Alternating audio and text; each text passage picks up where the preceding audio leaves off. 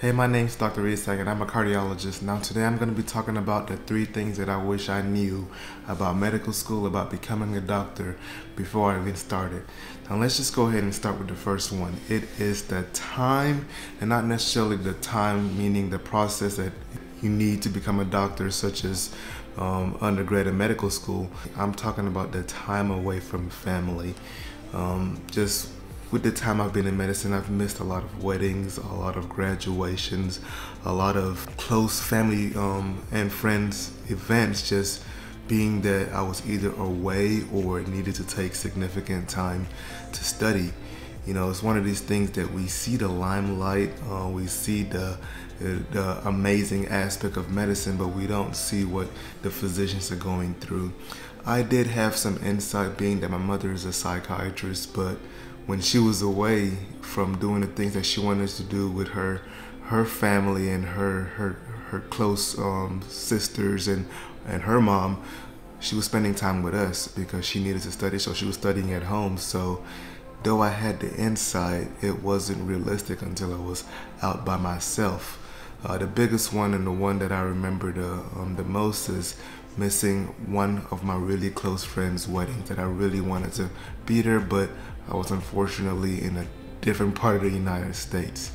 The second one, the toll that it takes on your body, the mental health that you need, the mentality that you need, the things that goes on mentally when it means trying to become a doctor. And I saw this in different phases when I was trying to get into medical school, when I was trying to get into residency, and when I was trying to get into fellowship.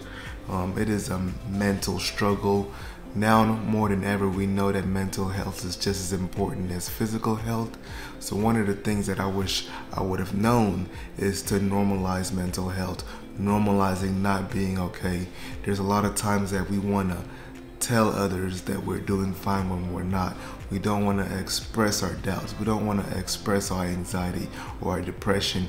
And in the same way, we don't want to seek treatment because we look at it as a sign of weakness. But in fact, it is not. It is extremely normal. There's a concept where you think that you are the dumbest person in the classroom, when the reality is that everyone has that same concept. The mental aspect of medicine is one of the things that I wish I would have just gotten a lot more information about it. When my mother came to America, she was already doing residency, so I wasn't able to ask her about how medical school was for her, so I can kind of get a little bit of insight of that. Caveat also was that my mother did medical school in Nigeria, so it was a lot different than in Dominica, which is international medical school, versus my mom was actually did medical school in a foreign medical school.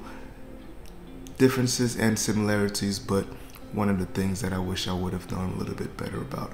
And the biggest one, the most important one, is the finances.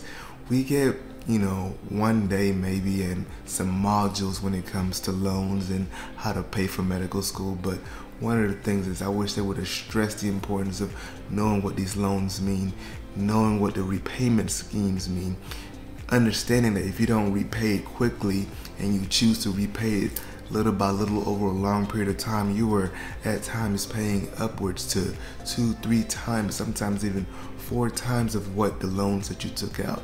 So those are just the things that I wish that I would have known. I would have educated myself a little bit better. Though I can't be too harsh on myself, I was extremely young. I was 19, 20 years old when I went to medical school, but I wish I would have known that a little bit better, and I want to try to use this platform so if anyone has any questions, I can answer it as best as possible.